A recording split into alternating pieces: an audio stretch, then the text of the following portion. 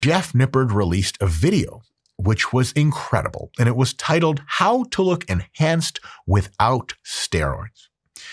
What he did in the video is he profiled a few folks that have way more muscle than average, have incredible muscle shape, are very lean, but testing, direct blood work shows that they are, at least at the time of filming, drug-free, or very likely to be drug-free. Highly recommended, incredible video. You're going to learn a ton, as always with Jeff Nippard's videos. And then the controversy. Why controversy? A lot of the comments folks in Jeff's first video got really upset, mostly because of their incredulity about the claimed natties actually being natty.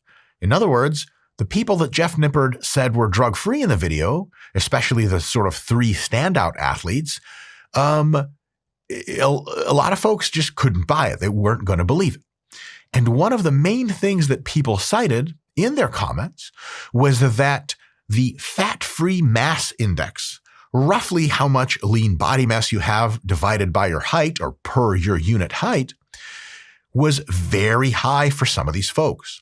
And they're referencing a piece of research, the Corey paper from 1995, that shows that after a 25 on this FFMI fat-free mass index scale, anything at 25 or above, as interpreted through this paper, is likely to be using drugs.